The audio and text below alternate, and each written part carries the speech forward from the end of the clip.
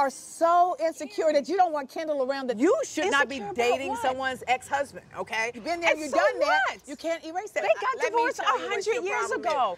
I'm going to date a whole lot of other people that have been married. Oh my God, as you always do, but not the point. Not yes. The point. What are you Gizelle, talking I'm about? tell you, I'm concerned for you.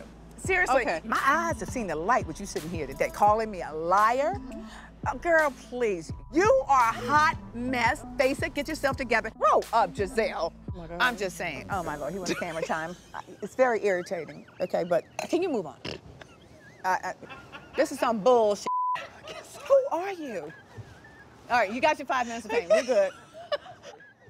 I can't. I knew you would. No, sir. No, stop. Don't come over here. Don't come over here. Honey, why don't you sit right beside her? No, sir, you can't. Sir, please. Sit right with her. I don't mean to be offensive, but Sit with her.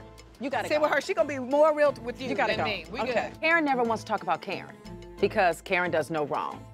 All right, I think dinner's over. And as we're trying to mend our ways, here come the stupid Mime. So we have not finished our conversation, Karen Huger, at all. What in the world? Now you want the security, don't you, Gizelle?